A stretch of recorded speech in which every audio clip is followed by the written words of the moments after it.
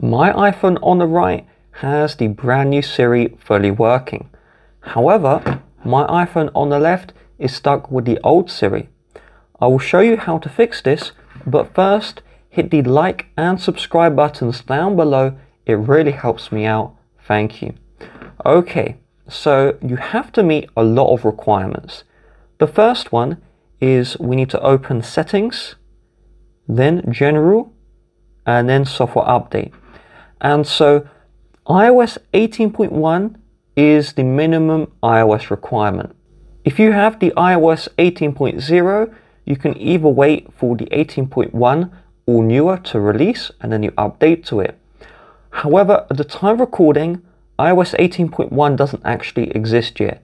So what you need to do is enroll for iOS 18 beta and then turn on the developer beta option. This takes 30 seconds. So what you do is you head to developer.apple.com. Once you're in this website, tap the icon at the top left and then tap on account. So we need to sign in with our Apple ID. This is completely free to do. You don't actually need to pay for anything. So I'm just going to sign in. After the sign in, you may need to agree to terms and conditions. You must do that. You don't need to enroll today. This costs money. Once you've signed in, that's all you need to do. You'll get the beta updates option. You turn on developer beta, so turn that one on, and then you can update to the iOS 18.1. Now, once you are on iOS 18.1, you need to meet even more requirements. Remember, this iPhone on the left has the old Siri. However, it is in iOS 18.1. So the extra requirements you need to meet are the following. First of all, the minimum iPhone requirement.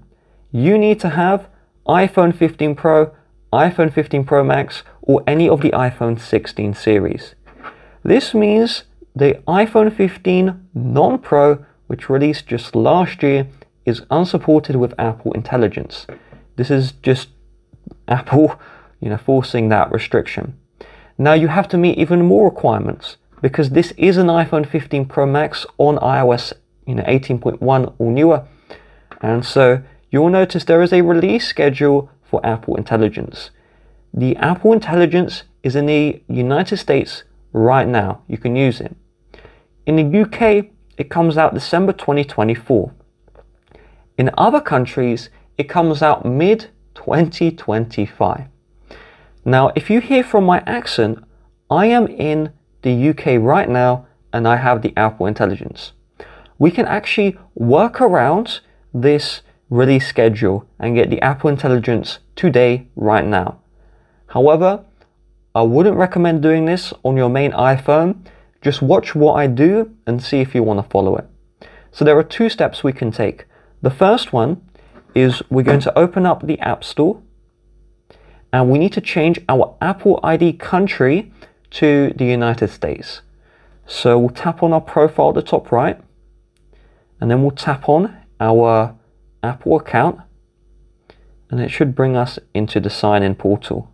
So I'll sign in with my Face ID and we're going to go to country and region and we need to change this one to the UK. Now the reason why I wouldn't always recommend doing this is because you cannot have any subscriptions active. It won't let you change your country or region if you've added a card to your Apple ID. I will cover alternative arrangements if you don't want to change the Apple ID country. I would only do this if you haven't bought anything on your Apple account. Otherwise, don't do this. I'm not going to do this personally. So you tap on change country or region and then you need to use a new country. You then Google for fake address generator US and you go to the fake address generator and you will need to enter in a new address using this fake US street generator. Just put all that in, it will change your country or region, and then we go into settings, we go into general, we then need to go into language and region, and we also need to change the region to the United States. If you do this, your Apple Pay will stop working, so just keep that in mind, but you change that one to the United States, and then you'd also go into Apple Intelligence and Siri, And under language, you need to set this one also to English United States. Once all of that is done, that is the first way, and you'll get the Apple Intelligence option, which you can just turn on. Sometimes you have to apply and wait a couple of hours. Now, the second way, if you don't want to change your existing Apple ID, is we're going to do the following. We need to create a new Apple account, and then we need to sign out of our existing account from iCloud, and we sign into the new one. So in order to do that, we're going to open a browser, and we're going to go to appleid.apple.com, and we'll just log into this here. Then we're going to tap the lines at the top, and we're going to create an Apple account. And so once this is done, we're going to go through the creation portal. What we need to do is make sure the country or region is set to the US. Under your phone number, use your real phone number. So I'm from the UK, so I'd use my UK phone number, and just create the Apple ID. What I do is I just use the same password, same information, just use that US fake address. Remember, you need to go to fake, address generator, US, and then go to the fake US address generator and use that fake US address. Once the Apple ID is created, we need to open settings, and we need to go into our Apple account at the top, and we will need to sign out of our iCloud. Now, most of your data will be backed up to the cloud. Just verify that's the case. When we sign out, a lot of the data which is in iCloud will be taken away from our iPhone. And so just note, that is the downside. Now you can always sign back in to your old Apple account and then your old iCloud and get all that data back. Again, this is why I recommend doing this on a spare iPhone. This is my personal iPhone 15 Pro Max. I don't do any of these shenanigans.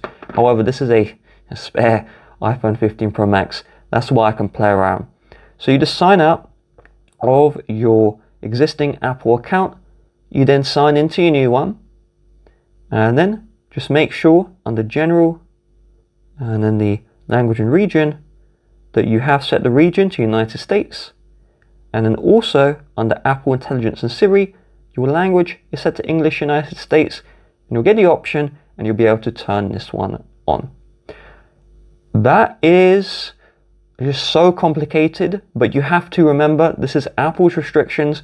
They could include Apple Intelligence for all countries today. They decided to limit the release. They've also decided to restrict the iPhones and the iOS software. However, I hope this video helps.